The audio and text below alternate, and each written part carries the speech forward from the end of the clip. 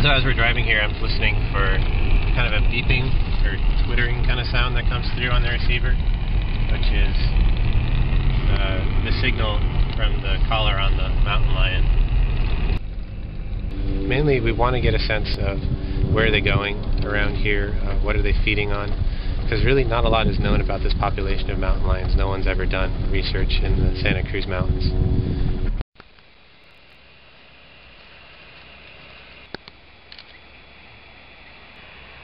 You can hear it a little bit. Back at the end of October, this male mountain lion that we have radio collared, he stayed in this area for about 3 days. So we're going to go in now. We loaded some of the GPS positions that his collar collected into my GPS unit here, and we're going to go and see what he was doing in there for 3 or so days. We suspect it was going to be a kill site. His radio collar records position every 20 minutes, and you can see that he was kind of walking along the edge of the forest and the grassy openings, kind of going back and forth, which I imagine is a hunting behavior while he's trying to stick to the shadows or stay concealed and maybe come upon a deer or a pig.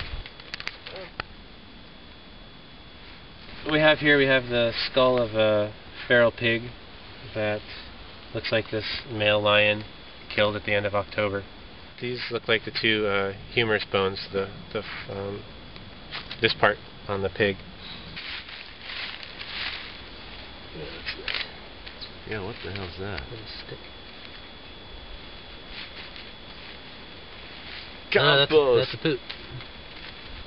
So we came out today to find this without the kill site from this mountain lion M3.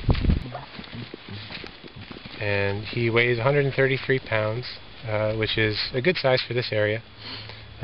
He has a pretty big range. He goes from about Wilder Ranch on up to about the end of Empire Grade, and then covers the area between the ocean and west of Empire Grade Road. Seems to be his territory.